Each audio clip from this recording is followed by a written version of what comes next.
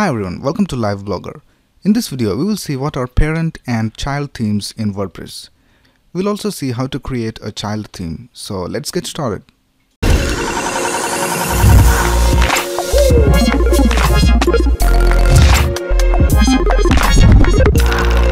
A parent theme is basically a complete theme which includes all the required WordPress template files and assets for the theme to work. Any WordPress theme which is not a child theme can technically be called a parent theme. But every single theme is not recommended to be used as a parent theme. The parent theme is not dependent on any other theme. It is standalone and doesn't inherit any features from other themes.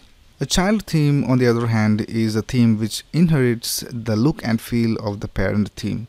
You can make changes to the child theme without actually editing the parent theme's template files. Child themes are usually used to make minor changes to the parent theme. For example, if you have a theme and you want to change the color of all the headings of the website, then you can do that using a child theme. Now, if you want, you can also make the changes right in the parent theme itself, and it will work. But the problem is that if you update your theme, all the modifications you made to the theme will disappear. The update process of WordPress theme is really simple. It just replaces the old files with the new files. So all your changes will be reverted. But if you make changes to the child theme, you won't lose the changes you made to the theme when you update the theme. If you're new to WordPress, you should use a child theme to make changes to the existing theme on your website. One of the other advantages of using a child theme is that you know what changes you have made to the theme. So whenever you make any changes in the CSS, you write the styles directly to the style.css file of the child theme. If you want to make changes to the header of your theme, then you have to copy the header.php file from the parent theme to the child theme, and now you can make changes to the header.php file in the child theme, and the header of the website will change. So now if you want to see what are the modifications you have made to the theme, then you can easily track them. All the files in the child theme are the ones that are modified. Then all you have to do is remove all the styles from the style.css file in the child theme and also delete all the modified PHP files in the child theme. But if you were making changes to the parent theme, then it can be difficult for you to track the changes and restore the theme. Now let's see how to create a child theme. So I'll show you an easy way to create a child theme. We'll be using a plugin to create a child theme. So let's go to our WordPress dashboard. Here is my dashboard, and let me just show you my website. So this is the test website that I had set up. These are all the posts in our website. So this is the official WordPress 2019 theme.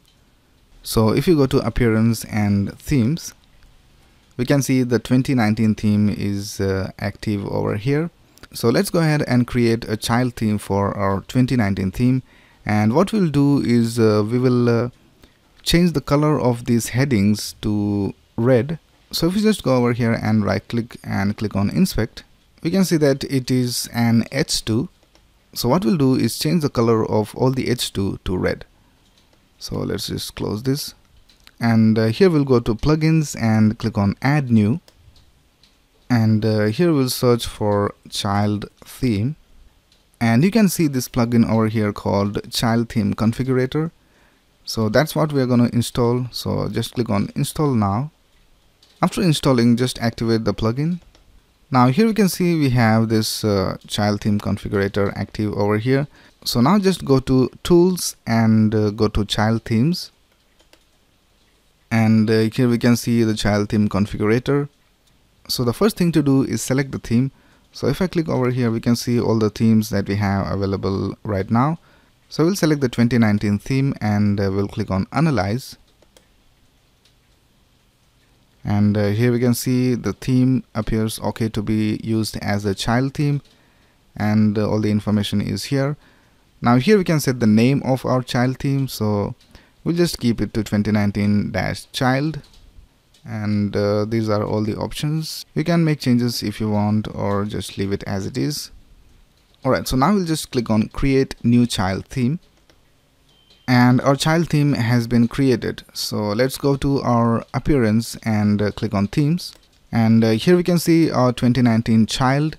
So this is the child theme. Now all you have to do is click on activate. Now our child theme is activated. Now let's go to appearance and theme editor. Here we can see two files over here. This is the style.css file and this is functions.php file. In the style.css file we can see that we have some data over here. This is used by WordPress for some information about the theme. Now here we can see it says template and then it says 2019. So this is the line of code that tells WordPress that this is a child theme of 2019. And then we have the theme name and all these things over here. And in functions.php, what we are doing is basically getting the styles from the parent theme to the child theme. Alright, so now let's go ahead and in the style.css file we'll make some changes. So we'll type h2 and we'll set the color to red and we'll update the file. And now if you go to our website and if we refresh our page, we can see that the h2 is red and we can see all the h2s are red now. So now we have modified the child theme of our website. Now even if we update our theme, the color of the heading will still be red. So that is how you make changes to your child theme. Now this is the themes folder of our site and here we can see the 2019 theme and here we can see the 2019 child theme. So our child theme is basically placed in the themes folder of our site. So if you go inside here we can see the style.css file and the functions.php file. Now if you want to make changes to the other files in the theme, then all you have to do is go to the parent theme and copy the file that you want to change. So if you want to change the header file, just copy this header file from here and paste it inside the child theme, and whatever changes you make over here will be applied to the website. You can also do that using the plugin that we had installed. So just go to tools and go to child themes and then go to files and then just click on the files that you want to edit. So let's just select this header.php from here and then just click on copy selected to child theme. Now if you go to appearance and click on theme editor, we can see the header file right here and we can make changes over here. Alright, so that's basically it for this video. This is how you create a child theme for your website.